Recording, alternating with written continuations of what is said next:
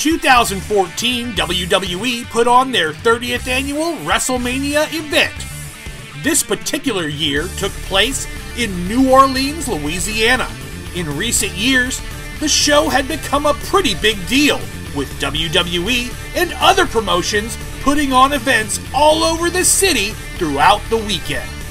Marketing teams and buyers for retail stores and brands attend events like these just to get a gauge on what sells and to whom. Hot Topic's marketing team was there, as they likely had been every year as they sell WWE merchandise at their stores, and were scoping the crowds for what might be the next hot ticket item to carry in their shops. In meeting with WWE executives, the Hot Topic team were presented with a suite of merchandise based on WWE wrestlers. Confused, the Hot Topic team asked, "Where's the Bullet Club t-shirt? We've been seeing them all over the place." As it turns out, the Bullet Club wasn't at all associated with WWE and were a product of a wrestling company on the other side of the world, a wrestling company that was quickly becoming popular in the United States. New Japan Pro Wrestling was founded by Antonio Inoki in 1972 and has been a major contributor to pro wrestling in Japan ever since. You might be surprised to know that American wrestling stars like Hulk Hogan were major stars there as well. In the early 2000s, New Japan would begin to emerge as the prominent wrestling company in Japan and a viable alternative for wrestling fans looking for something different. What's so different? New Japan puts an emphasis on athleticism, the action is hard-hitting, and there's not a lot of talking, so a non-Japanese speaker should have no problem getting into the action. So where's the action figures? Well, there hasn't really ever been an action figure line based on the New Japan Pro Wrestling wrestlers available in the US until now. Way back in 2019, Super 7 announced that they would produce action figures based on the New Japan Pro Wrestling license. 4 figures were announced. These are high-quality figures that come in beautiful collector's packaging. Getting a look at these figures for the first time, you know they are something special. I got all 4 of these, and I can't wait to get them open. So let's take a look at New Japan Pro Wrestling figures by Super 7. Alright, so from 2021, the King of Sports, New Japan Pro Wrestling figures by Super 7 Ultimates, as it says on the top of the box here. The first thing that you're going to notice is the beautiful packaging that Super 7 put together. I'm not saying that you're not going to pay for it, but God damn it, this packaging is super impressive. At first, all these are packed in protective raw cardboard boxes with the emblem on it and the name of the figure. And then inside that box, these are wrapped in plastic, and then you have these slip cases with the names of said wrestlers in there and who is therein. They are identical to one another. They have the New Japan logo emblazoned on the front in a nice foil, imprint there. It's embossed on the front, I should say. It says ages 14 and up, Super 7 logo. But other than that, it's very minimalistic, very nice. It says New Japan Pro Wrestling, King of Sports, right there on the back. And that's pretty much it. It says contents, 1 figure with accessories, and we are going to find out what they look like on the inside here. Let's first take a look at Tomohiro Ishii. Okay, so you'll notice now as I'm sliding off this slip cover, which is very nice, we have some very nice packaging on the inside. We have the name, Tomohiro Ishii. We have the figure clearly displayed. We have some nice ring ropes that are cardstock or whatever, printed on cardstock. That is part of the packaging. And then we have a head. We have extra hands. Looks like he has a lot of extra hands. So he comes with a steel chair and accessory, and he has a fabric t-shirt on from what we can see, and the Never Openweight Championship belt around his waist. I believe at the time that this figure was made, he was the never open weight heavyweight champion or open weight champion, whatever you want to call it. Cool looking championship belt from the outside here. Nice looking design. Got two different heads. We have Ishii with his eyes closed and Ishii with his eyes fixed on you. Very cool. We got pointing hands, grabbing hands, chopping hands, lots of hands involved here. Also, he's got a couple fists on him as well for punching and throwing them bows. As we turn the package around here, we have his bio. I imagine this is his name here across the top in Japanese. And then it says Tomohiro Ishii. He is his height's 5'6", weight 220 pounds, from Kanagawa, Japan, and his finisher is the vertical brain buster. And a cool picture of Ishii right there.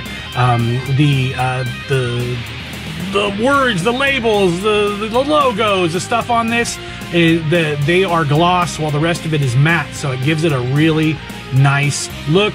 We have the cerulean ring mat underneath here, so it kind of looks like the New Japan Pro Wrestling ring. So let's take a look at who we got next. And here is Will Ospreay in his awesome Union Jack themed gear, or at least entrance gear that he has. He has the junior tournament cup with him, another head, and his sword that he has in his entrance. Lots of hands, lots of little accessories these things come with. They're very, very nice from the outside of the box here. So far, not bad. Very, very cool looking figures. We haven't opened them up yet. We don't know exactly what to expect on the inside, but let's turn the box around and we'll see. Like, these are all pretty identical with the exception of we have the name in Japanese here and the different bios for every single guy on the package. So Will Ospreay is 6'1", 190 pounds, from Essex, England. Finisher is the Oz Cutter, and he even has his Twitter handle on there. So if you want to check out Will Ospreay on Twitter, you can. And again, New Japan logo, everything nice and glossy on the matte background. Very, very cool. All right, and here is the once-in-a-lifetime wrestler right here. It is Hiroshi Tanahashi in his awesome gear, the black and white and silver gear. You got the high detail on the knee pads there. High fly flow. Ace Tanahashi. He is the ace. His jacket looks fucking cool. I can't wait to get this thing open and see the rest of it. All around the back side here, you got two heads, you got a bunch of hands. Comes with a guitar, because he's super fucking dope. Also comes with the Intercontinental Championship belt, which also looks very nice. So even from the outside, I like this packaging that you can see pretty much most of the figure. It's not super obscured by anything in the packaging. You're not told any lies before you can get this thing open. And it's not like these things are sitting on shelves at Target or some shit. These are things that you got to order online, that you have to seek out. And let's take a look at the back side here. We have an older picture of Tanahashi, as it looks like Hiroshi Tanahashi, 5'10", 222 pounds, from Gifu, Japan. His finisher, the high fly flow, and got his Twitter handle there too. Hope you can read Japanese, folks, because I believe that's what it is. So, but very cool packaging. Again, same thing with the gloss logos on the matte background. Pops really nice. These are great. But if you were just going to display them in the package, they look great. So let's move on. Okay, and finally, it is Kazuchika Okada, or Kazuchika Okada, or however you want to say it. If you ask him, he says Kazuchika Okada. He's got his big entrance jacket on. I don't know whether or not this Okada's got the pants or the shorts. But we'll find out when we open him up. But it looks like he's got his full-on entrance gear. The big chain, the big jacket, and it looks like he might have the IWGP Heavyweight Championship belt on underneath as well. We have two different heads for Okada. We have this one and this one. They do look kind of similar, but now upon closer inspection, they are a little different. One gripe: would have been nice if they were a little bit more I don't know, detailed? Not detailed, well, a little bit more like a different expression. Maybe an open mouth type of thing with some teeth. Where he's like, ah! But anyway, that's a small gripe. He does have his money, because he's the Rainmaker. And we'll see that later on as we open everything up, all his accessories. I can't wait to get this thing open. But before we do that, let's take a look around the backside here. And we have the photo of Okada, his name in Japanese, and his height, 6'3", weight 234 pounds, from Aichi, Japan. His finisher, the Rainmaker, and his Twitter handle, Rainmaker X Okada, right there. So if you want to follow Okada there on on Twitter, you can. Fun fact about Okada, he went to In-N-Out in Long Beach, and it was the same In-N-Out that I like to go to when I lived in Long Beach. So, and he was a big fan. I'm also a big fan of In-N-Out. So Okada is fucking good in my book. I mean, I liked him before that, but still, even better knowing now that he's a fan of the In-N-Out. So let's take a look at what these figures look like on the inside. All right, so here he is, this Stone Pitbull, Tomohiro Ishii, with his never open weight championship belt. Very cool. We can take a look at the belt first here. It's got a very soft sort of rubber material for the belt part. It's almost like a leather.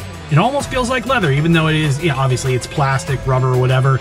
And then the plates are a hard plastic, and they kind of shine like gold. Nice detail on that. It's very, very fucking cool. And then he also comes with this steel chair, so he can bash motherfuckers or fucking take a break. And so here he is. He comes with this little t-shirt. It's actually easy to get on and off. Because it is a softer material, a soft, light material, so it doesn't get all twisted up in the arms when you go to take it off. Anybody that's tried to do that with an action figure before knows what I'm talking about. And let's take a look at the figure. Very awesome, high detail here. He has this elbow pad that you can take on and off. It actually makes it easier to get the shirt on and off. And then on his tights, he has the Pitbull design here on the side. He has his weight belt that is sculpted onto his body as well. Very fucking cool. Nice detail on everything here. Little foot hole pegs. It'd be nice if we had some things for them to stand on. Maybe a stand that they could come with. That would be fucking cool. If we could get stands with these things. I would take stands. There's a gripe. I want stands. For like the $50 or $45 and change that you spend on these goddamn things, it would be nice to get a stand with them. But other than that, they stand up pretty good by themselves. The head sculpt. Let's take a look at the head sculpt. Very, very nice looking. Looks so much like who it's supposed to be.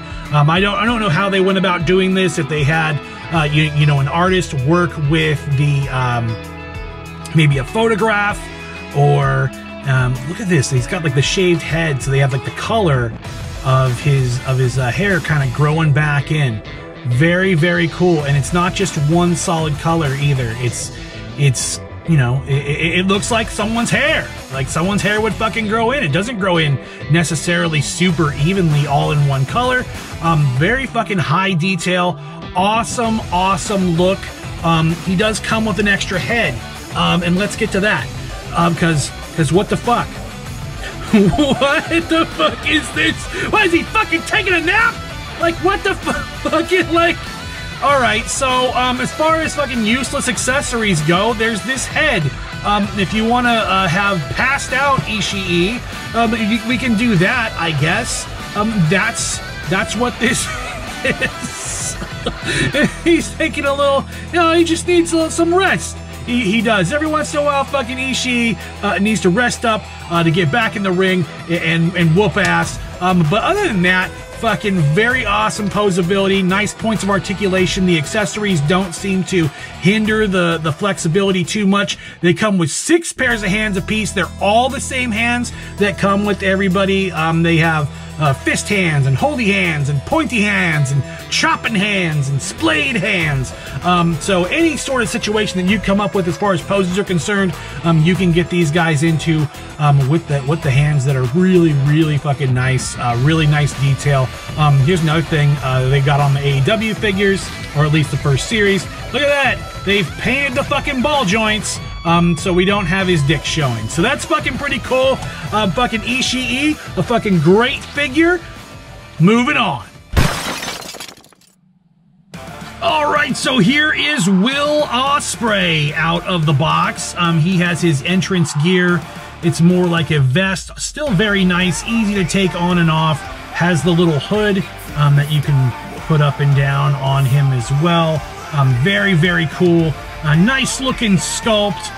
Very cool detail on the costume. We have the Union Jack on the knee pads, which are separate, but don't hinder the posability at all. They all have a lot of ankle motion there. They're all on ball joints. Again, you can't see his balls.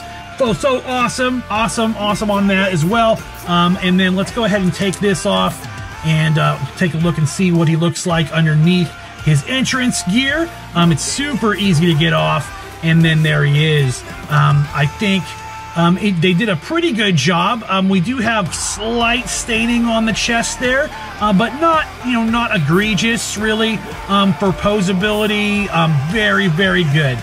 You can pose him in that jacket, out of that jacket. He does lots of different stuff. Again, 6 pairs of hands these things come with.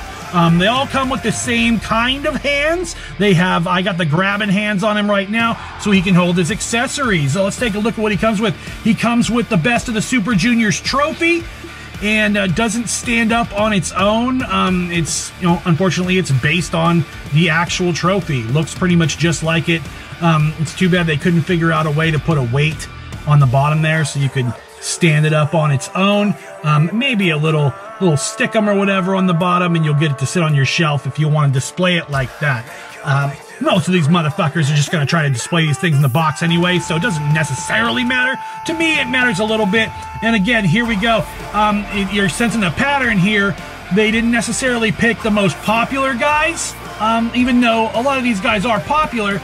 They picked all the singles champions for the 4 figures they came out with. Only missing 1 singles champion in that league there in New Japan.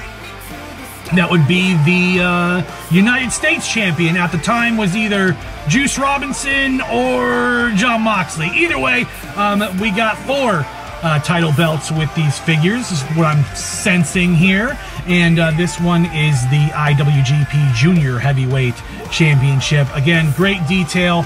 Just like on the Never Open Weight belt. We've got the soft rubber and the hard plastic plates. One problem, one fucking gripe with this, once you take it off, fucking good luck getting it back on, because you got these little pegs on the back here that are supposed to go through these little holes. And it's trying to fucking like have intercourse with a flaccid penis, because you can't fucking get them through because they're so soft. It's a very soft plastic, so it makes, it looks like a leather belt, but the problem is maybe these could have been a harder plastic, so we could have got it through the holes a little bit better so that you can, you can attach it a little easier. I sat here and tried to fool with it for fucking 5 minutes and couldn't get the goddamn thing back on there, so you know what? It's just staying open. Another accessory he comes with is this head. A more determined look on Will Ospreay's face. Very cool. Another thing I like about these, and you'll see on this head, I'll kind of go in here. Let me get you a better camera angle here. If you can kind of see it, I'll move it around a little bit. It's got a little bit, they put a little gloss paint in there as well to make his hair seem a little wet. Which is awesome. It's a nice little detail. The paint jobs on these figures have been really great so far. And finally, here's the last accessory that Will Ospreay comes with is his sword, which he has in his entrance. So it's kind of cool. A nice little detail to have there with the figure. And all in all, another great figure. All right, and here he is. It's the Ace, Tanahashi. Right here in all of his glory. He's got a great looking sculpt with the hair. He's got the blonde highlights there, the streaks in his hair, just like he does in real life. Good old Tanahashi. He does come with his awesome entrance gear. Look at the detail on this thing. This one's made out of a pleather material. I love how on these figures that there's things that are matte and there's things that are gloss. The boots are a high gloss, as you would expect. The patent leather, just like the pro wrestling boots that you would imagine it would look like. Painted all the way through. No balls showing on these. I'll say that again. Jazzwares. And like, look at this. I mean, just look at the sculpt on his face. He looks great. His little goatee, it's colored just perfectly. Just as it's just growing in. They don't make it look all like super even, like it's just one color. They make it look realistic, and that's really nice. I love the little details. The ace on the armband there, ace on his pants there. Very cool. He comes with another head sculpt. It's smiling Tanahashi. Look how now. I really don't like this one. He looks kind of silly with the big smile on his face. Not that Tanahashi isn't one to be super happy and go lucky. I just don't necessarily need a guy that's like got a big grin. Maybe you prefer something like a determined look or whatever. Because even the standard face that he comes with has a little grin on it. Smiling Tanahashi, there he is. He's the ace. He also comes with the Intercontinental Championship here. Again, made out of that soft leather. Once you get this thing opened up, good luck getting it back on him or getting it back attached. So, I took it off so I could get a good look at the figure, and, foolishly, it's going to be a pain in the ass getting these things back on, and we'll have to wait till later to do that. But, still, very nice detail on the belt, very cool, looks just like it does in real life. It's the IWGP Intercontinental title. Very cool looking, got the hard plastic plates and the soft rubber. This one is in white. I think it's the same black, just painted white, but very nice. And then he also comes with this. He comes with a guitar. Now, I've seen Tanahashi play the air guitar.